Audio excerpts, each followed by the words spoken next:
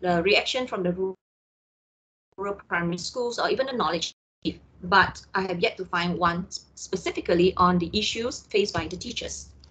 So my research questions here are, what are the teaching challenges? So what are the factors contributing to the teaching challenges, and what are the perceptions of the Malaysians English language primary school teachers using the SAFA aligned syllabus? And my objective here is to identify the teaching challenges, to determine the factors that influence the teaching challenges, and to investigate the perceptions of the Malaysian English language primary school teachers using the SAFA aligned syllabus. Now, ladies and gentlemen, allow me to bring your attention to a quick background history of Malaysia's education system. Over the years, there were many plans, reforms to upgrade the standard of English in Malaysia.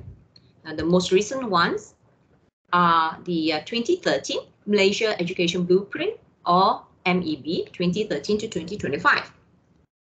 MEB aims to ensure students achieve a significant level of English.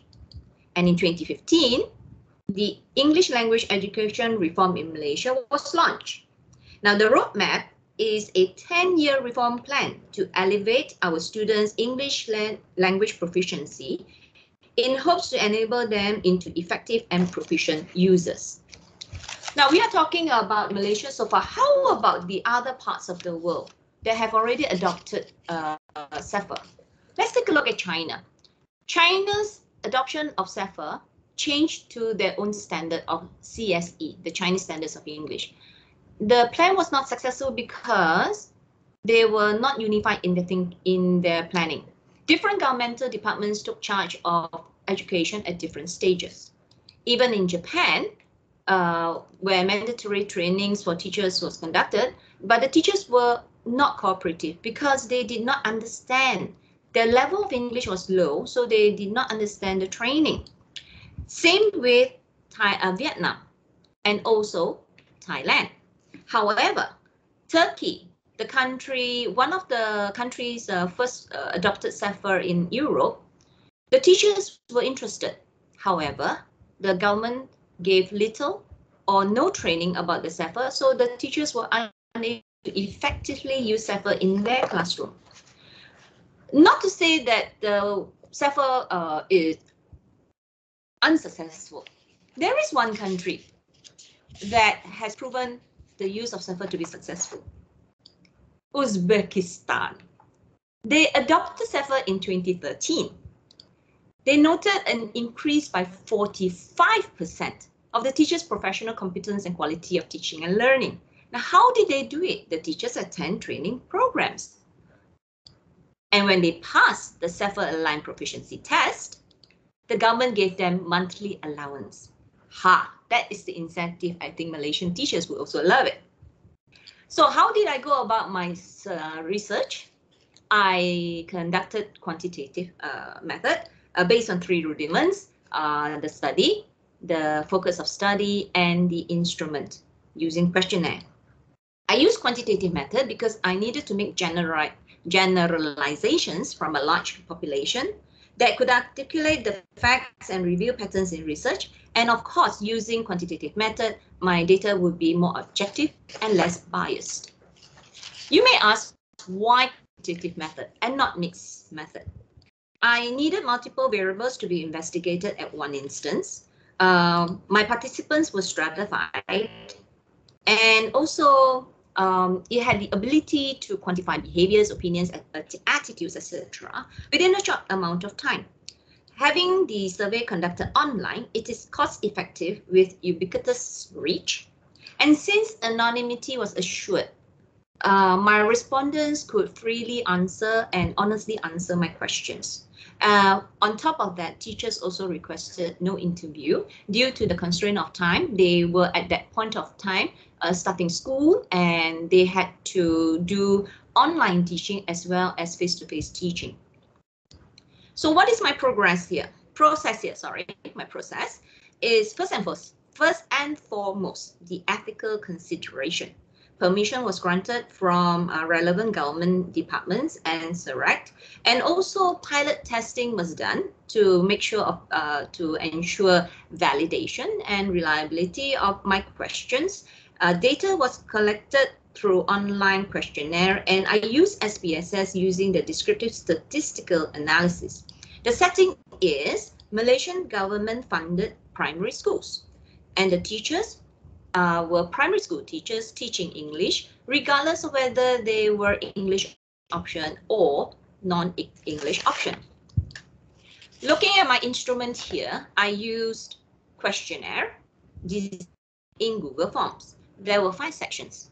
From section A to section D, they were closed-ended questions with like scales, and section E open-ended questions because since I couldn't have an interview with the teachers, I wanted some personal feedbacks from them. So I opened up my section E. Okay, and the time to answer the question was between 15 to 20 minutes. The time I posted up my questionnaire online was about 2 weeks for them to answer the questions. So coming to my findings, what did I find? The first thing I found was the teacher's proficiency level. We had about 70% of English option teachers and about 30% non-English options. Now the 70% percentile here, it could be because they attended PITO, P-I-T-O, the add-on option intervention plan by the government to overcome a shortage of English language teachers in the school. Let's take a look at this table. In the year 2014, okay, in the year 2014, that's the year when Cambridge Baseline did a survey and found that 25% of the teachers attained the C1 and the C2 level of proficiency, English proficiency. But as you can see from my survey, my study here showed that we had 61.8%. 61.8% of qualified teachers to teach English. Maybe this is due to the program APTIS and Pro-ELT conducted by the government to upgrade the teachers. So we have positive responses here. As you can see, overall, the teachers were very happy about the SEFR curricula because they could see students' improvement using this curricula.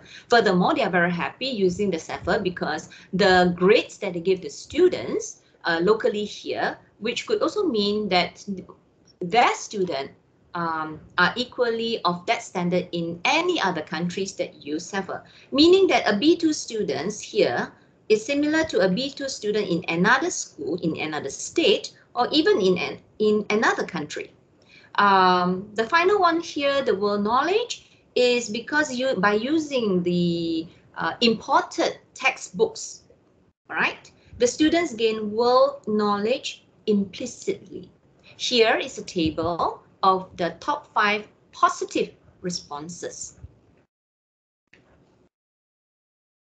If you have positive responses, definitely you will also have negative responses. Okay, the teachers preferred local contents in the textbooks instead of the foreign cultures and foreign festivals that the students find rather new or foreign to them.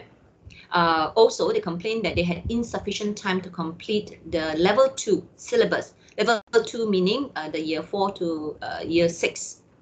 Rural schools teachers complained that the activities in the textbooks were rather challenging because the students in the rural school had little contact with English language.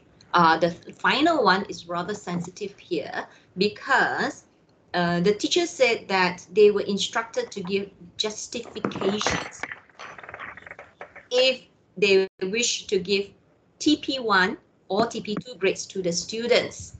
Okay, and these are the top 5 negative responses by the teachers. So in case those present here do not understand what is actually TP3, this is TP3 tables for the teachers to use. TP is tahap penguasaan. So it's also performance level. So if you look at the highlighted highlighted TP3 here, the pupils achieve expectations of the curriculum target. If they were to give 1 or 2, means that the students are only on track to achieve the curriculum target or hardly achieve. Okay, so let's go on to the next finding, which is actually also another concerning matter here. When I ask about the use of local languages, you can see from the graph that almost 50% of the teachers occasionally use local languages to teach English, and 13% frequently use local language, which I feel it's the teachers did not give opportunity to the students to actually be in contact with the English language. So this one, the teacher should, by now, this year, have already attended all 6 curriculum induction course, or IC. Now, if you look at the 5 to 6 PPD courses or in-house courses attended by the teachers, only about a quarter of them have attended. So the other 75% have not really done so. If you see the word missing here on the table, there are about 12 of them who are missing. They are not actually missing. They are the ones who have not taken the course, given the reason that this was their first year, or they have not been given the course yet, or any other reasons. Okay, but the one interesting one is the second one that says that she said, I'm very experienced, therefore I see no need in taking the course. And looking at the demographic of this teacher in particular, I understand why, because she is really experienced, about to retire. So the implication of my study is, if we have less trained teachers that do not attend the CEFA CIC completely, we are going to have a problem because they are not properly trained. And having less qualified teachers who are not up to mark in their language proficiency will be also a problem. So what would I recommend? I would recommend that we eliminate cascade training method, because from the cascade training method, information might get diluted, or misunderstood, misinterpreted, or misrepresented. I would recommend that the courses be done online, synchronously and asynchronously, so that the teachers will get the actual information from the national trainers themselves. If not the national trainers, then the state trainers, if possible. And then when they pass the level, I would recommend that the government give incentive, just like what Uzbekistan did, to give incentive to the teachers as a monthly allowance per level, and to make sure that the teachers are constantly updated. The teachers must attend biannual refresher course and to sit for a test if they want to keep the allowance. And to pass the test, sorry, they must pass the test. So for the less qualified teachers here, if they take up the proficiency test and get C1 or C2, the government should give them a one-off reward. The weak link here that I noticed is that teachers are asked to give grades that are not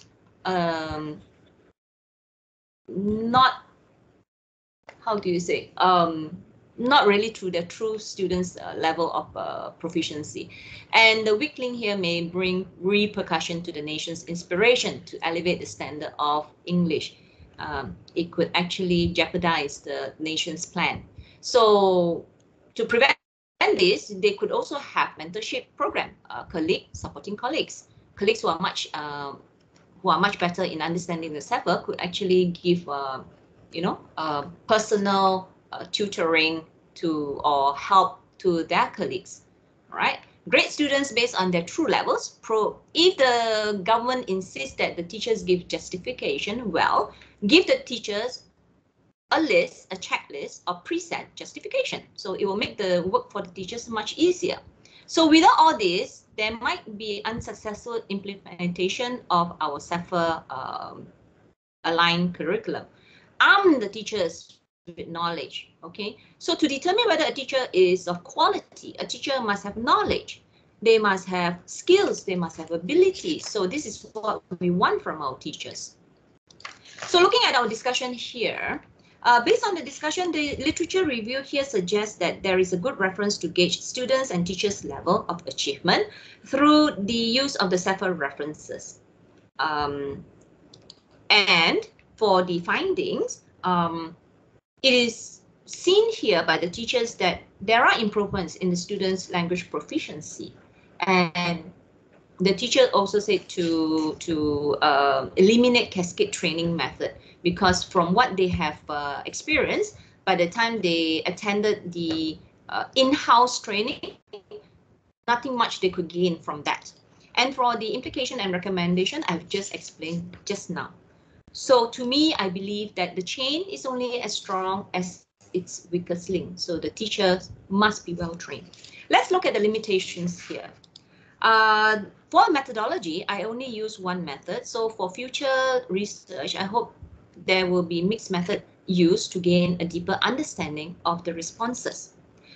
Surprisingly, more men teachers answered my questionnaire. So hopefully in future, there will be more female than male teachers as my respondents, because that would be a more accurate representation of the teachers' population in Malaysia.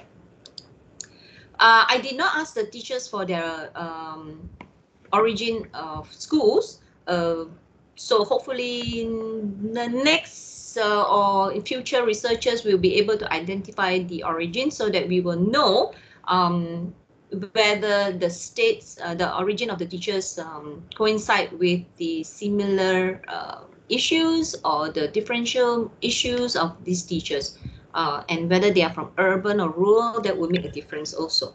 The cohort for my research was rather small, with only 89 members, 89 respondents. So hopefully we can get more than that from the whole of Malaysia. My conclusion here, ladies and gentlemen, is that this SEFA aligned English language curriculum is still in its infancy stage. However, perception of the teachers is positive, and they see a potential in elevating the student standard of English. Teaching issues and challenges like the their proficiency and the skills can be addressed easily, and hopefully the cascade method will be eliminated, and the government should not put pressure for the teachers to give grades not befitting the students' level.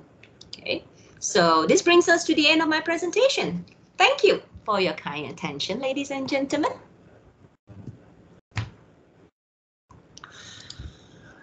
Presentation.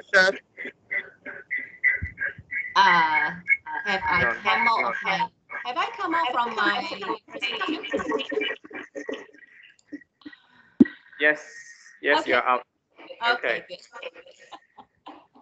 All right, I'll take a question from the online platform here. It comes from Miss Ruth.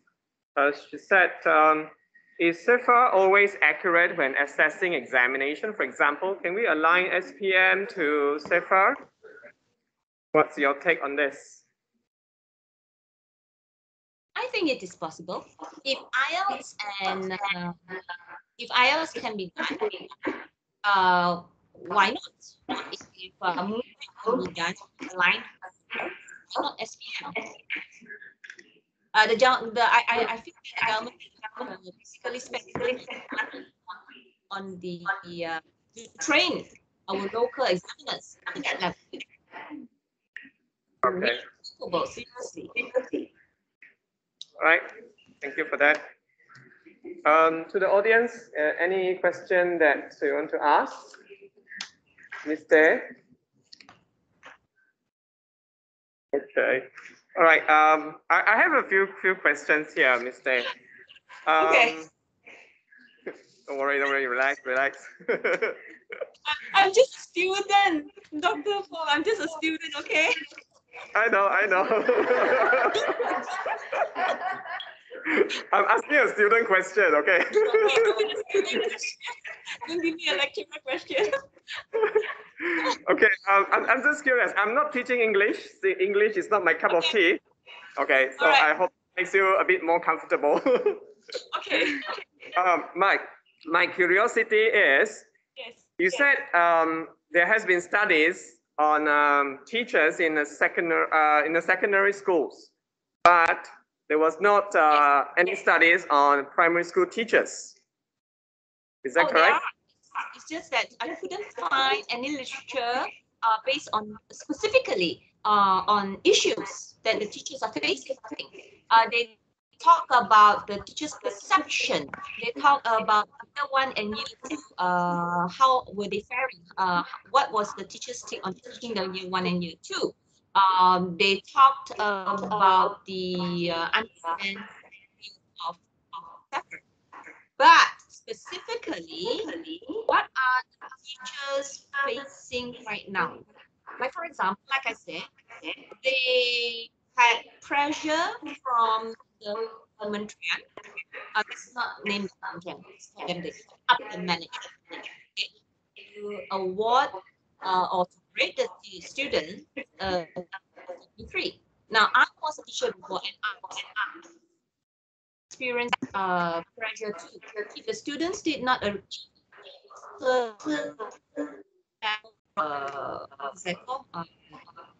oral test, we were supposed to write a report. Why?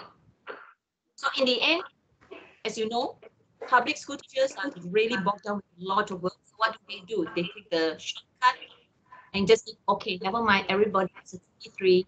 But that is not a very good reflection on our students' proficiency.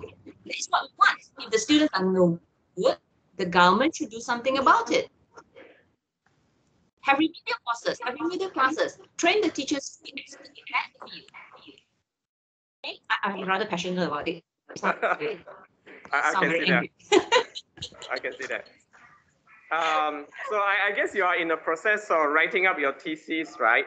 At this stage of time, you have the data, you have the findings, everything. Okay. Yes. I think one of the points that you might want to address. Okay, you don't have to answer. Okay, just a thought here. You might want to address is at the very beginning you mentioned about teachers' resistance. Yes. Okay, you mentioned about teachers' resistance, and you mentioned about training, because if the teachers have enough training, they will have the confidence. They are more receptive. They are more willing to use this CFF aligned English language teaching. So I think one of the issues that you have to address is how would you think the training has changed their perception, their resistance, because you mentioned about teachers' resistance.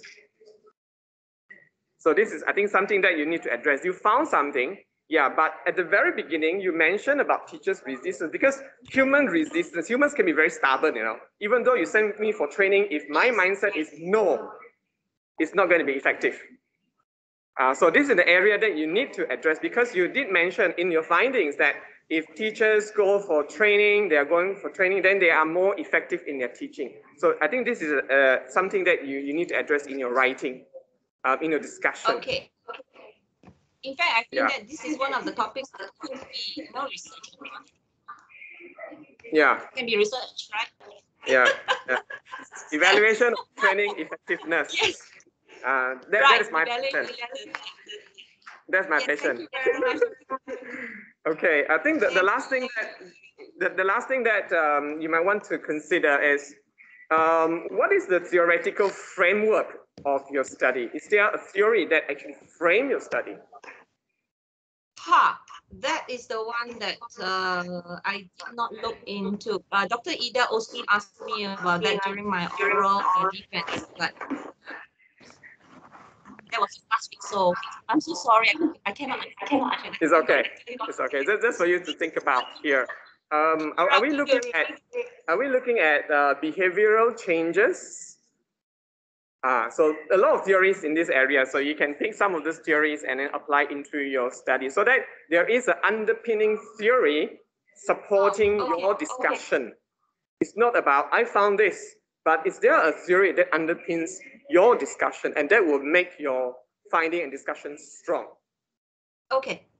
Yeah. Will do. Yeah. Okay. Thank you that's so all for much. me. Thank you. That's all for me, Mr. Thank you so much for your presentation. Thank you. Let's give Mr. a big clap.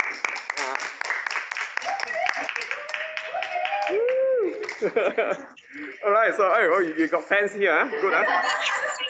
My colleagues, my classmates. Okay. All right. All right. Thank you. Okay. The next person we have Miss Ellie Lee Tian.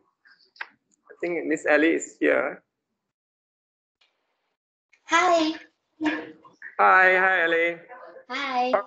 So the topic that Miss Ellie is going to present is teachers engagement with multiliteracy pedagogy in English teaching in Malaysian higher education institutions.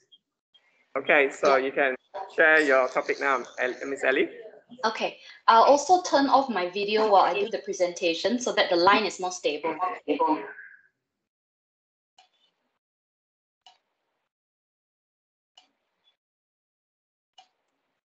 Okay, are you seeing my screen? Yes, yes. Okay, I'll just start. Okay, so good afternoon, everyone. Thank you for attending my session today. I'm Ellie, and I'm currently just beginning my second year of PhD on the research titled Teacher Engagement with Multiliteracy's Pedagogy in English Teaching in Malaysian Higher Education Institutions. As I'm currently just in the beginning of my second year of candidature, my presentation today will focus on the background and context of my study, as well as how the study is significant in this particular context. I will also share a bit about what current literature has informed us on the topic area, as well as the research questions I've set out to explore. Now, first, to give a bit of background on my topic, 3 key forces or aspects shape our changing world of communication today, as well as form the background of this study. And they are technology and literacy, globalization and diversity, and 21st century work and skills. Let's begin by looking at the first aspect, which is technology and literacy. It is a cliche to say that technology has changed the world we live in today, but indeed it is true. New technologies have altered the way we live, work, and communicate. We can see that meaning making is now multimodal, with linguistic, visual, audio, gestural, and spatial modes now being essential components of people's daily communicative practices. Traditionally, being literate means being able to read and write so that we can get educated and find a job. But as digital technologies and devices made it easier for us to access different information and content, the way that we receive and exchange messages are also different. And for teachers and students, technology has also brought new dimensions to education. So there is now a pressing need to re-evaluate the kind of skills necessary in future workplaces and economies.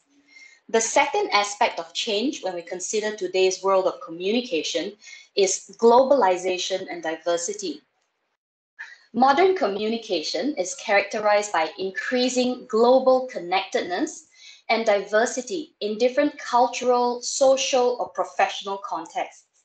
So the norm now is not only to interact with just words, but words combined with visual images and sounds and gestures or movements. And all of this to be done with a large and diverse audience in terms of their culture, language, background, values, where they're from, or where they're currently living in. As an example, consider what it means to recommend food these days. Traditionally, that would mean just telling your friends and family whatever thoughts you have in mind. Now, the simple communicative practice to recommend your favorite food means finding the best picture or taking the best picture to make your point, editing it to perfection, adding the best caption, all while keeping in mind the kind of responses you may now get from a much larger audience. And as our daily communicative practices change, the way students learn, communicate, and perceive messages are also evolving. So it is not enough to focus only on a single standard version of English. Our students need to be able to negotiate meaning in different contexts. In other words, They need to be not just literate, but multi-literate, in that they need to be able to make sense of what it means to communicate using new technologies and keeping in mind the kind of diversity in meaning making. The third aspect of what constitutes the changing world today is 21st century work and skills. Because of changes in technology and literacy and globalization and diversity in education, and in particular higher education, it can be seen that the type of skills required are also changing. So for instance, whereas in the past, the focus of getting educated is what to know, this pretty much, right now, it pretty much goes hand in hand with what to do to know. So skills like critical thinking, creative problem solving, collaboration and teamwork, and multiliteracies are now considered crucial components of a multi-skilled and well-rounded workforce. In 1996, a group of visionary scholars and researchers known as the New London Group saw the need for literacy and language teaching to be broadened. So they introduced the multiliteracies pedagogy, which looks at the processing of multiple modes of information and the plurality in literacy, where different contexts, texts, and user identities bring about different literacies. Within this framework, the New London Group introduced a meta-language of design, which suggests that when we communicate, we're actually taking available designs, which are existing resources used for communication.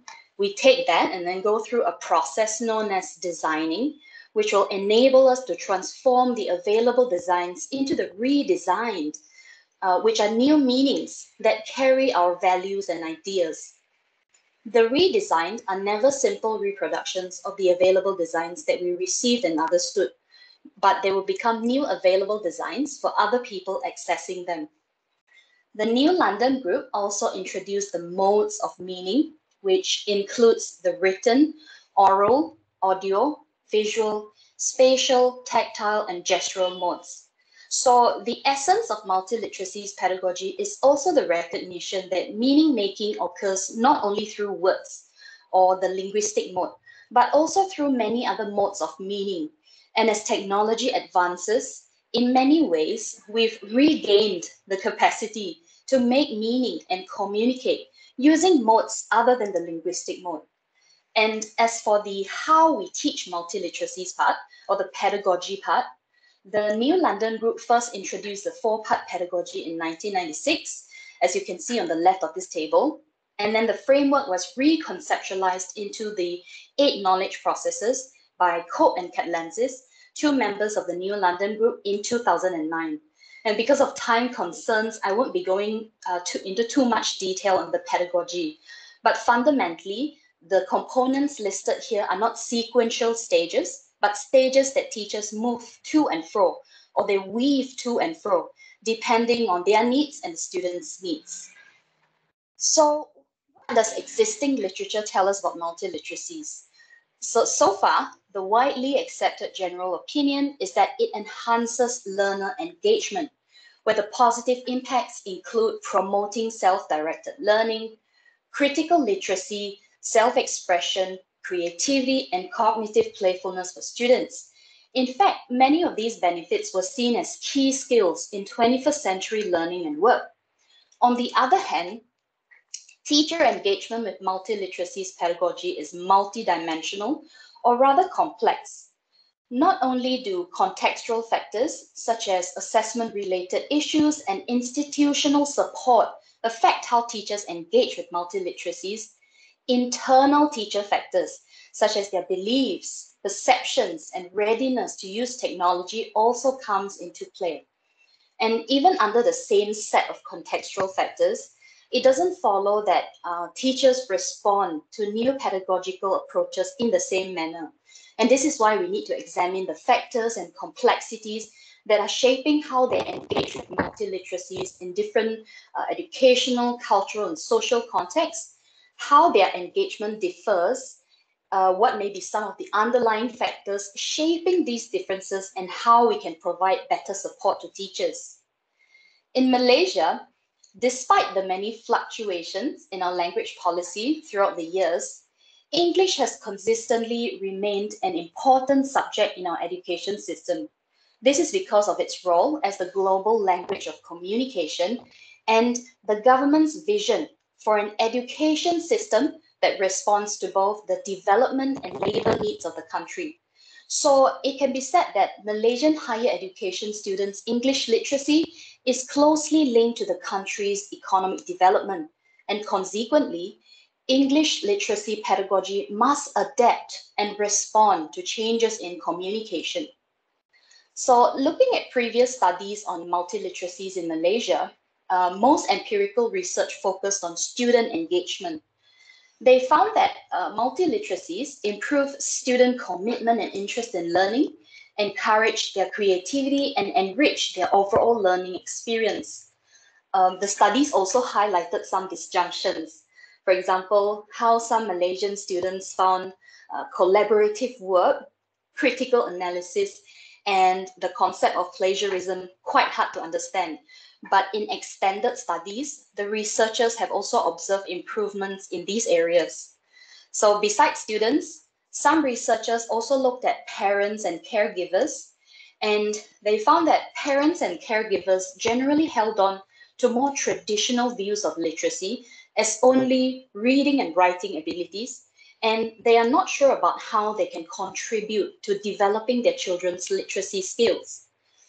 Although these studies are important in highlighting how it looks like or how it can look like to implement multiliteracies in Malaysia, there is a gap on how teachers are perceiving and responding to multiliteracies. And this is critical because teachers have the unenviable position of being custodians of traditional cultural practices, yet being expected to embrace progress in order to prepare students for the 21st century. So it is clear that further investigation is needed on how teachers enact multiliteracies pedagogy in Malaysian higher education, as well as the potential challenges and contextual factors shaping their practices. So the purpose of my research is to investigate Malaysian higher education English teachers' engagement with multiliteracies pedagogy. And specifically, it addresses three research questions. What are Malaysian higher education English teachers' perceptions of the changing views of literacy and multiliteracies pedagogy? To what extent do they enact it in their teaching, and what factors shaped their engagement with multiliteracies?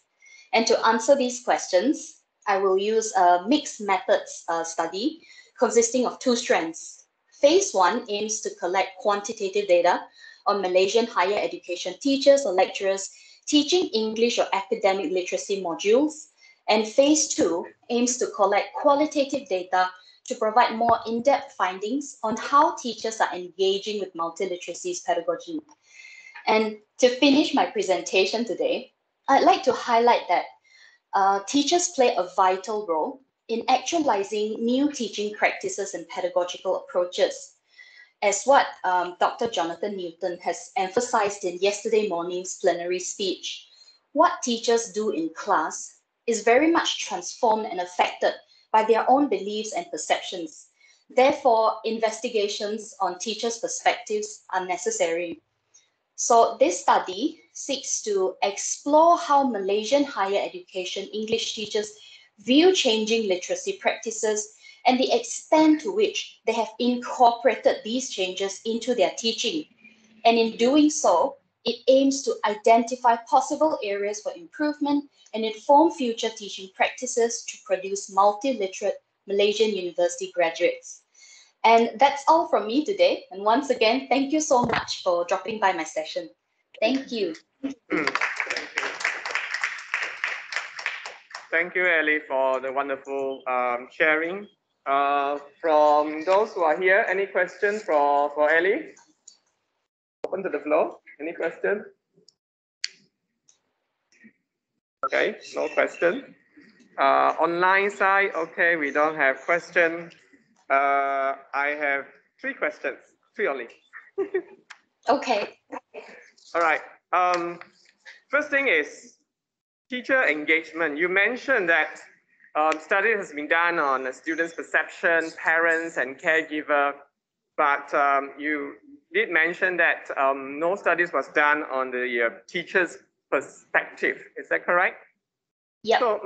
So my question is, why do we concern about teachers' engagement?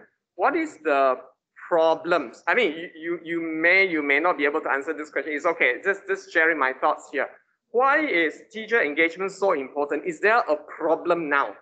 Because if you look at the studies, students are doing well. They are receptive. They are learning well. So why do we cast doubt on teachers' engagement? Okay. Okay. You Thank you for the question. Yeah. So teacher engagement has not been explicitly studied within the context of Malaysia. When teachers' perspectives are brought up, it is always asking the teachers, so how are the students doing in your class? How are the students receiving it? It's never about, so how are you finding it? Is it difficult to implement? Is it practical? Is it feasible or not within our setting? So that part is missing from our context. In other contexts, researchers have looked at teachers, and it's intriguing because sometimes, as I've mentioned in my presentation, sometimes even among the same set of contextual factors, teachers can respond very differently. So an example will be, let's say in Singapore, which is almost like a similar context as Malaysia, where a lot of the policies are usually top-down. So even in a setting where the policy comes from top-down, like in Singapore, multiliteracies is part of the English language syllabus, the way teachers react and respond is very different. And so that affects how they implement it, whether or not they use it, whether or not they are still adhering to methods or literacy teaching methods that are from, I don't like to use this, but maybe from the past century or the traditional, more conventional ways. So that's why it's also important to study how it pans out in our context, how our teachers are responding to it, in order to see where we lie and how much more we have to do in order to broaden our literacy pedagogy. Okay, thank you. All those things that you have mentioned, do you have them written down? Yeah. those are important to justify that particular point. Why teacher engagement? And the second point is why higher education institutions? So the starting point, so higher education institutions is typically the last milestone for most of our Malaysian graduates or Malaysian workers before they enter the workforce. And since I think this COVID-19 pandemic is a very timely reminder that communication or the way people work or the kind of skills that we should be instilling in higher education institutions have to change. How things have been done have to slowly evolve and change. So that's why this is the last milestone. And since it is very much linked to how the development of the country progresses as a whole, so that's why I chose to look at higher education institutions. And secondly, this is also where the gap lies. In Malaysia, wherever they implement multiliteracy pedagogy, it is usually done in secondary school setting or primary school setting. They implement it as like almost like an action research basis. So that's usually done in those two contexts, but we don't see how that pans out in higher education, even though this is a very important step before they enter the workforce. Okay, thank you for the answer. The last one probably is a general one is, what is the expected problem that you try to solve in this case? Because I can't really see the big problem here. You mentioned that teachers' engagement is important and so on and so forth. But I think in your writing, especially in your problem statement, the obvious problem needs to stand out clearly that, hey, we have a problem. Teacher engagement in higher education, teaching using multiliteracy pedagogy is a problem. That will be very good foundation. Otherwise, you've mentioned about the importance of teachers' engagement, and you mentioned about some of the past studies in primary and secondary. Those are problems, but putting all together is not significant enough to justify a study. Oh, okay. Yeah, so you have to think of how to collect all this and create that punch. This is a problem. Okay, teachers' engagement of multiliteracy pedagogy, English teaching in higher education is a problem, and you break it down into all these small problems. And that will be very obvious. The people will convince that, yeah, you are doing the right thing. So go and find out and tell us more. Oh, thank you so much for the tip. I'm writing everything down. Most welcome. Most welcome. Let me check. Any question? Okay, I think, yeah. Okay, based on what I have asked, ladies and gentlemen, guys, any other question you want to add on? Okay, I think, yeah, I think that's all from us here. Okay, thank you so much, Ellie, for your presentation. Thank you. Thank you. Okay, next we have Miss Lila. Lila came in quite early to test out the line, and she asked me, is this B005? Yes, Miss Lila, you are in B005. Yeah. Of my Yeah, you can share your screen with the video off. It's fine. Yeah, okay. And yeah, Miss Lila's topic is about SOFH flow maps helps in improving the achievement of law achievers of 6 SS2 in communicative Malay literature subject. Yeah, over to you, Miss Lila.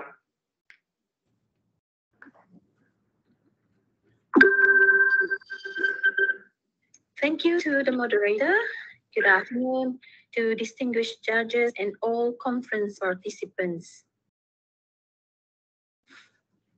I'm Lila Ana Intai from SMK Tun Abdul Razak. You can reach me at lilaintai@gmail.com. The topic of my action research is Soft-Flow Map helps in improving the achievement of low achievers of 6 Science Social 2 students in communicative Malay literature subject.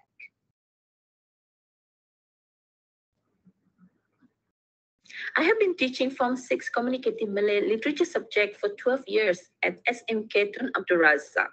I find it difficult for students to present and elaborate literary facts. This study is conducted because of my awareness to try and find solutions to the problems encountered in the teaching and learning of Class 6 Science Social 2. The majority of these 6 Science Social 2 students have a level of achievement in SPM, which is at least a C in Malay language. Most of them are from B40 families and are day students living in nearby villages. The focus of the study is the issue of students not being able to present and elaborate literary facts based on the given question. This issue is the cause of the decline in students' achievement in communicative Malay literature subject. Problem statement. Number 1, students are unable to present literary facts based on the given question. Number 2, students are unable to elaborate literary facts based on the given question. Based on my initial observation, I find it true that students do not know how to know the requirements of the question. This results in them not being able to present the correct literary facts. They also do not know how to elaborate the literary facts based on the requirement of the question. This causes them to not be able to answer the questions correctly. Teaching and learning process in the classroom has been using one-way communication method and lecture mode, which cause lack of response and interest from students. The purpose of this study was to solve the problem of Form 6 Science Social 2 students who could not present and elaborate literary facts based on the given question.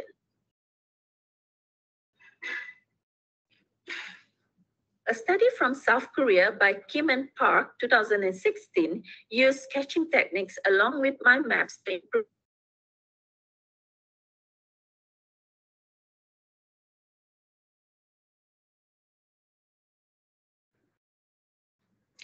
A previous study by Muhammad Siddiq and Ahmad, 2012, on 290 students at Gol Pasir Putih Secondary School clearly proves the effectiveness of the use of I Think mind maps that can show changes in students' behavior towards a more positive and diligent attitude.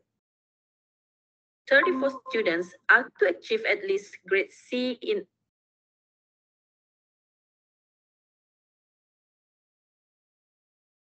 students' response and interest in the classroom during teaching and learning process. Specific objective. Students are able to answer essay questions correctly using soft flow map. Research questions. Number 1, are students able to present accurate literary facts using soft flow map? Number 2, are students able to elaborate literary facts using soft flow map? I'm using Lewin model 1946 as my action research model. Starts with reflecting, replanning, acting, and observing. This is my intervention, which is a soft flow map. It has 3 levels where scope of question is the first thing that the students will have to think, where they need to think of the contents within the scope of the question. Then they need to understand the action words before they can elaborate the literary facts based on the action words. This is an example of an STPM question. Nationalism is an important foundation in the development of a country. Explain the statement based on the novel Saudagar Besar dari Kuala Lumpur by Chris Mas. Now we are using soft flow map to elaborate the action words. The question is nationalism, which is the content of the question. And then students need to understand the content. They need to explain the action word. And the action word is clearly explained. And students need to elaborate examples. So the question limit here is based on the novel Saudagar Besar dari Kuala Lumpur by Chris Mas. The uniqueness of soft flow map. Number 1, this soft flow map is easy to use during teaching and learning process and when the exam is conducted, as students only need to draw 3 flow squares. Number 2, soft flow map continue to be their guide to elaborate the correct facts. Number 3, students can easily remember events, characters, and other aspects of literature in the literary text study. My target group is 6 Science Social 2 students who will be sitting for semester 3 STPM examination in April 2021. A number of 34 6 Science Social 2 students comprised of 7 males and 27 females. The students, all 34 of them, comprise of all low achieving students in the mid-semester 3 examination.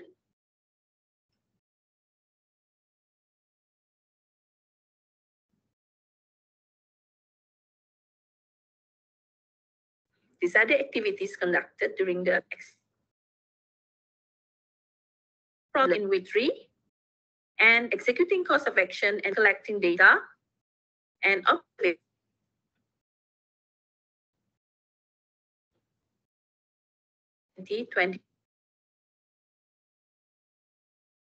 Began. Then went on to collecting data and analyzing data in week 4 of June 2021. And during that time, there's an announcement of semester 3 STPM results, which is on 28th of June 2021. Then the report on the action research was written on the first week of July 2021. And in 19th of July, the study has been presented. Document analysis, student daily exercises and assignments. According to Ibn Hajar, a research instrument is a measuring tool used to obtain qualitative information about variables that have character and objectives. Data collection through document analysis can provide information relevant to the treatments used in resolving the issues encountered. Here is the result of trial examination. It can clearly be seen that based on this result, we can see it has demonstrated the effectiveness of soft flow map. The document content analysis technique was chosen because it is a systematic approach to analyze data and information in accordance with qualitative research.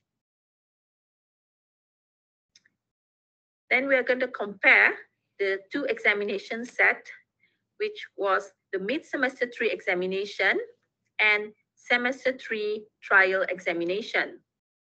Now, as we can see here, there's a 0% of full pass in mid-semester 3 examination. And when we compare it with semester 3 trial examination, the percentage of full pass was 51.43%, whereas partial pass was 28.57%.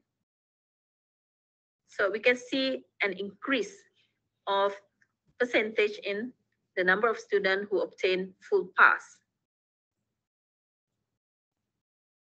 Observations during teaching and learning. On 29th of March 2021, in 6 Science Social 2 classroom at 7 to 8:30 a.m., students continue to refer to their respective notebooks after writing the question statement. They seem to focus on finding relevant facts based on a given soft flow map. For Creswell, 2009, document content analysis is one of the specific techniques for qualitative research. Here we can see the number of students' response, basically from do not understand to totally understand. 81% of the students totally understand what has been discussed during the lesson. And this data has been collected via Google form. Now we can see the smallest number of percentage, which is 5%, are students who do not understand the lesson.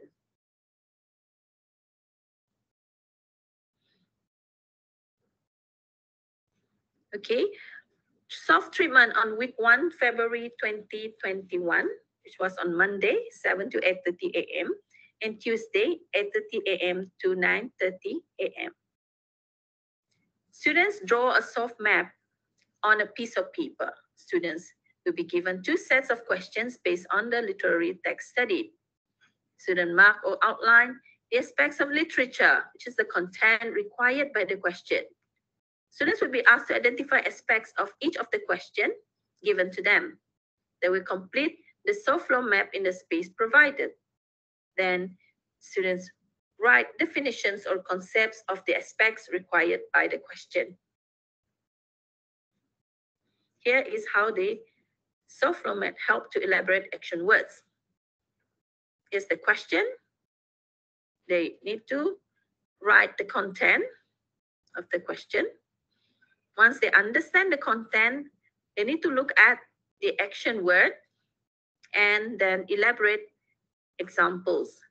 So they have to make sure they know the question limit about the kind of writing they are referring to. Soft treatment on week 2, February 2021, Wednesday, 9:45 a.m. to 11:15 a.m. and Thursday, 7 a.m. to 8:30 a.m. Students underline the action words found in the question. On how to write the answers according to the action words that are often used in STPM examination questions. Students will be asked to note down how they write their essay based on the action words given in the question. In week 3, students will outline the question limit consisting of the characters and words, which is the genre of writing stated in the question. Students will record the characters and events found in the work mentioned in the question and relate the characters and events in the work to the literary aspects requested. In week 4, students will be given reinforcement exercises to complete in the classroom within 45 minutes. Students will be asked to use blank paper to draw a soft flow map and list the aspects, action words, and question limit in 5 minutes. Students will then write notes or steps they need to make in the content paragraph according to the action word. Finally, students will list the character traits in the work as required by the question.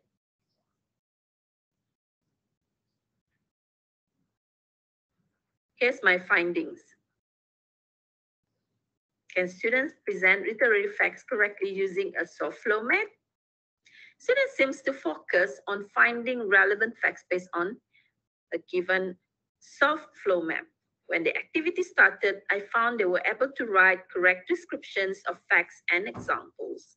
They used different colored pens to mark fact sentences, descriptive sentences, and examples in each paragraph. Overall, they continued to complete the assigned task within a stipulated time period.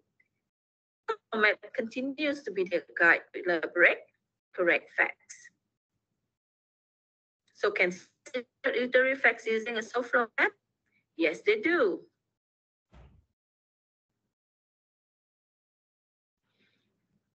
So here's the reflection of actual STPM semester 3 examination results. I'm focusing on STPM 2019 and STPM 2020 results. There is a significant increase of 0.63% in the results, which shows the result has improved from the previous year. Now we are looking at the school average grade. So it has increased from 2.12 in semester 2 2019 to 2.35 in semester 2 STPM 2020, with a significant increase of 0.83% in the subject average grade and school average grade of STPM 2019 semester 2 examination with STPM 2020 semester 2 examination. Now we look at the percentage of passes in STPM 2019 and STPM 2020. In 2019, there were 75% passing rate. But in 2020, it has increased to 94.2%. Now for mid-semester 3 examination, we can see that the full pass has increased to 51.43% in semester 3 trial examination. In conclusion, I can reflect that students' response has improved. Many students produce high-level answers. Classroom atmosphere improves, and students become more active in answering questions. The constraints in conducting this action study. However, I found that 6 students still have not mastered the subject, not even after using soft flow map. They showed lack of interest in their studies and are not actively involved in teaching and learning process in class. Recommendations for improvement of action research. I plan to continue to conduct action research on this group of Form 6 Science Social 2 and 6 Science Social 4 students 2021 session by refining some aspects in the previous action research. Thank you very much for your patience.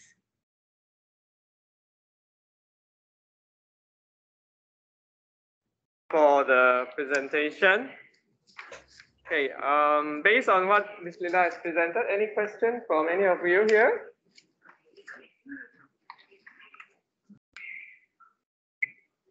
All right, no question. Yeah. Oh, sorry, your question. Yeah. Yeah, you can ask questions. Lila. Right. So I'm Jocelyn, and can you hear me? Sorry, can you? Yes. Yeah. Okay, so I'm just curious because it's good that there is an improvement in the students' performance. It seems in the SPM. I think was it 2020 compared to the previous year. But I'm just curious. How do you determine if that is actually the result of using this particular, like the introduction of this floor mat? Could it be due to other possible factors that could potentially affect the students' performance? Thanks, Jocelyn. Ms. Lila, do you get Jocelyn's question?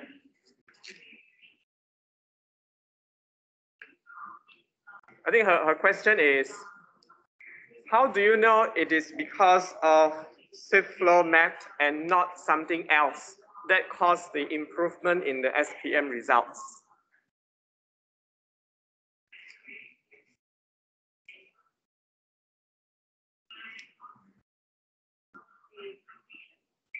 Connection issue, maybe?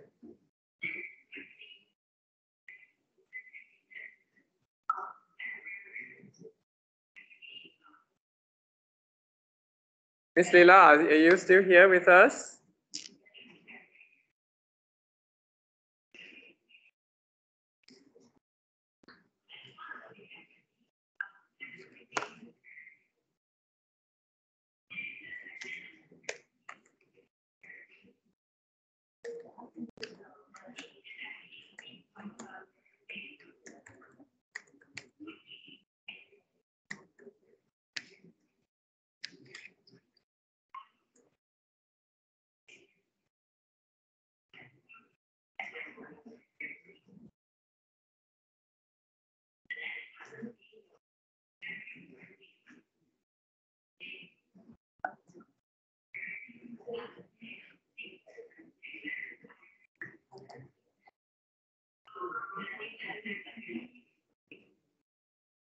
Ms. Lila, are you able to respond to that question? Your mic is on. Mic is on. Yeah, your mic is on. Can you hear us? Or do you need to change device?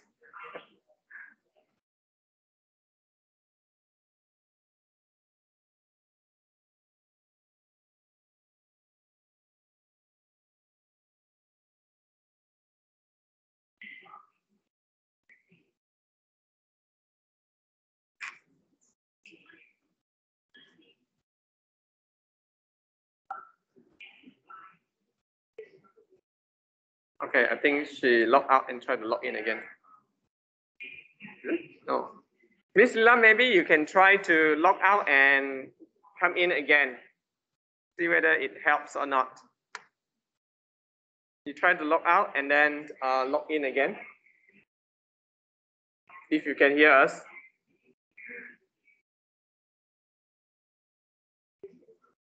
But then status says off.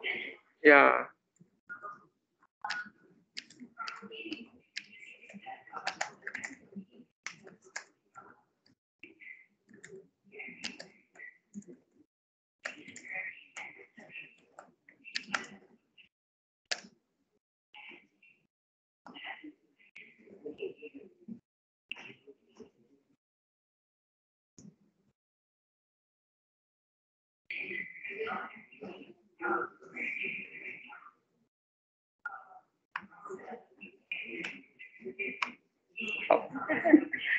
The other presenters can hear us all right, right? Yeah, yeah.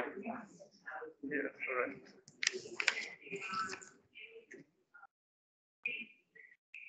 Okay, I think due to circumstances, we'll come back to Ms. Lila again after the next presenter.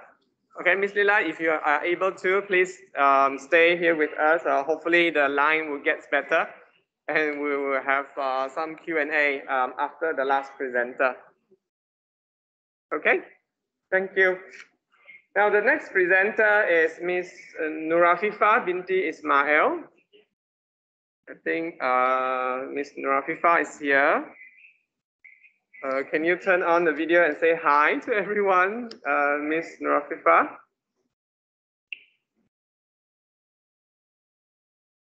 Hey, hang on. See here? Our line is okay.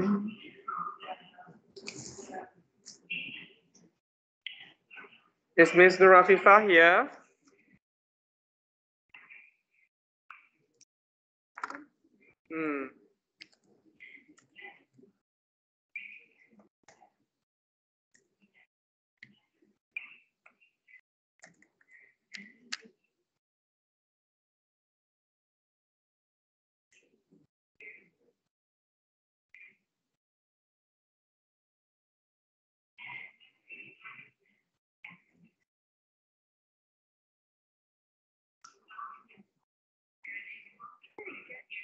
Contact. Yeah, thanks.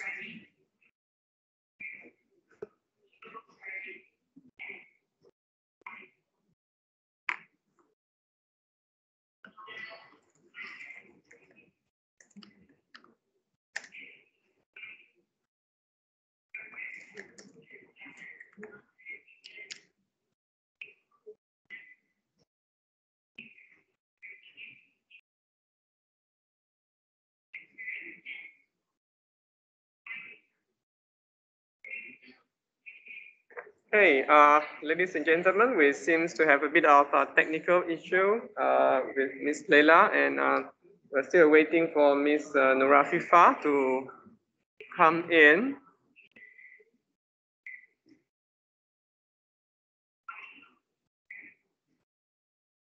We'll try to get in touch with both of them.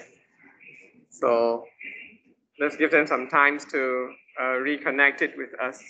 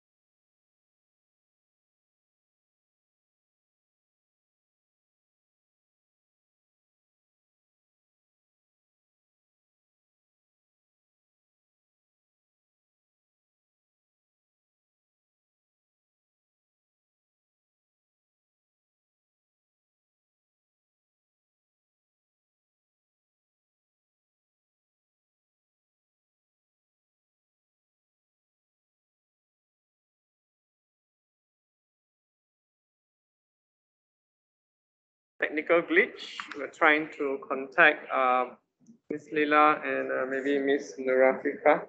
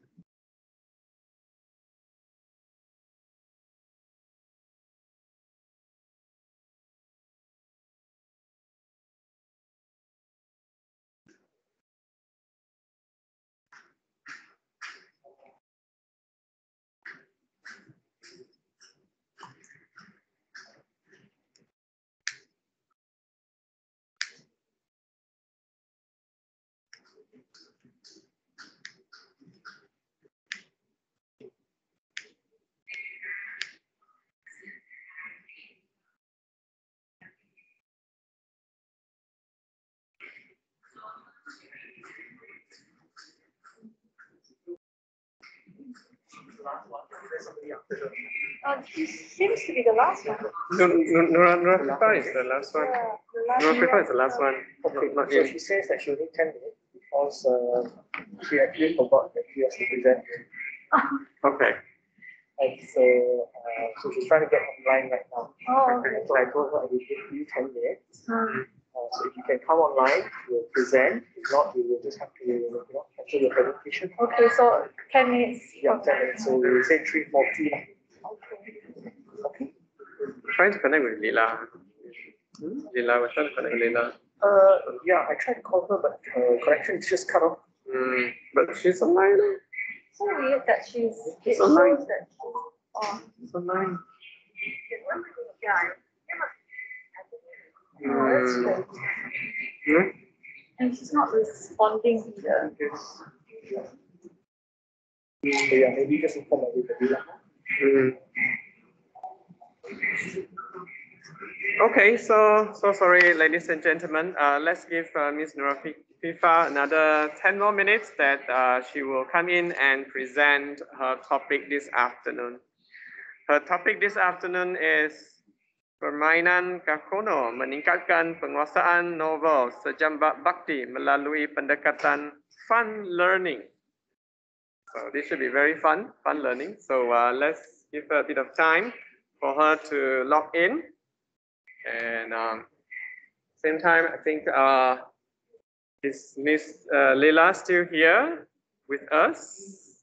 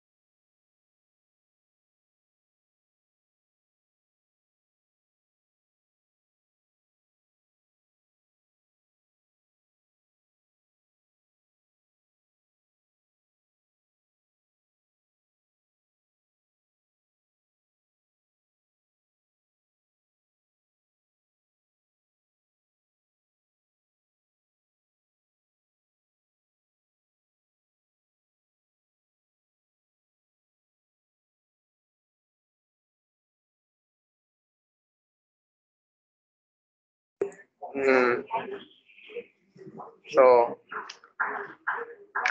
okay, ladies and gentlemen, it seems that Ms. Leela is not able to continue the conversation here, and Ms. Nurafifa is not with us. So, thank you so much. I think for this session, we will end here.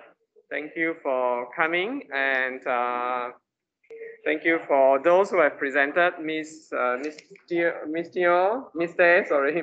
and Miss Ellie, for your presentation. Okay, we can always stay connected, and now with the internet, I think we can get to know people's contact easily. So looking forward to connect with all of you. All the best in your study, in your thesis writing. Thank you so much. Thank you. Bye.